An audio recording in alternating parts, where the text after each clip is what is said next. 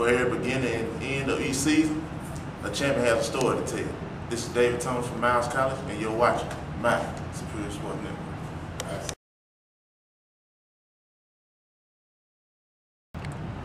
Hey, I'm David Thomas, quarterback of Miles College. I'm a senior. Mr. Thomas, congratulations on being the SIAC football champions of last year. How did you guys pull it off?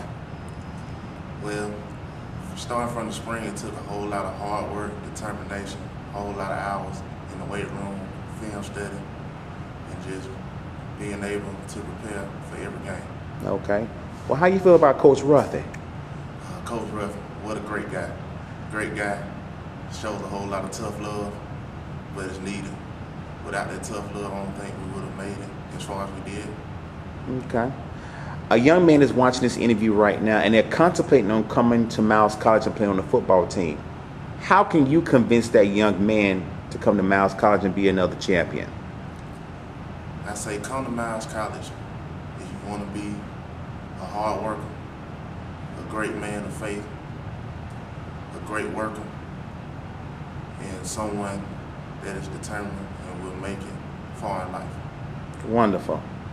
How do you stay motivated as being a quarterback, going to class, keeping your grades up? How do you stay motivated, and who actually motivates you to be who you need to be? Well, who motivates me is my family. They're a big support group of mine. I love them for that.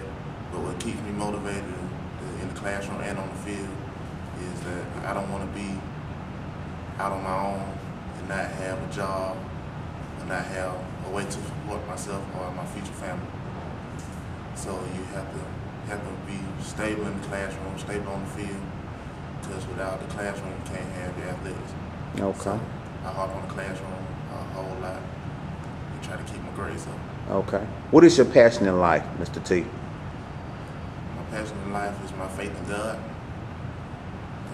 I have a strong belief in God because He's brought me through a lot through my life.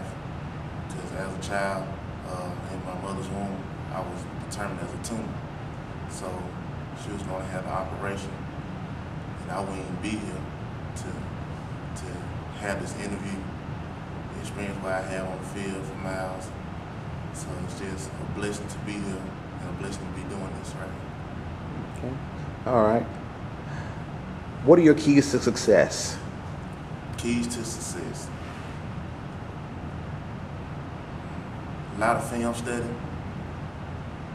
extra hours on the field with my receivers and running backs, making sure going over plays, making sure we have everything down to a T. And just asking questions. That's a big part of it. Ask questions. You don't know something, ask questions, get more knowledge.